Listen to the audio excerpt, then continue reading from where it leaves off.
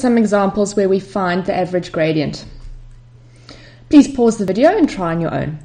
Determine the average gradient between x is negative 3 and x is 1 on the graph f of x is equal to negative 3x squared plus 2x minus 1. So we know that the gradient formula is the change in the y divided by the change in the x. And it must be the corresponding change, okay? Now, in this example, all we are given are the x values. But because we are also given the equation for the graph, we can calculate the y values for those given x values. So if we want the y value when x is negative 3, we would just calculate the function value of negative 3. If we want the y value when x is 1, we calculate the value of the function where x is 1.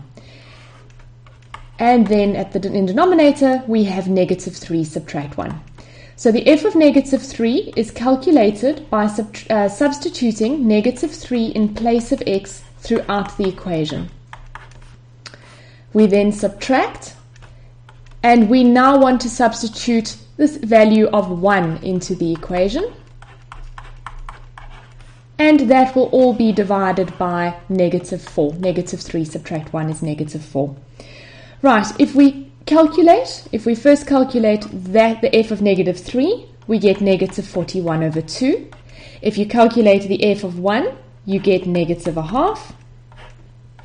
And the overall gradient, if you calculate that, is positive 5.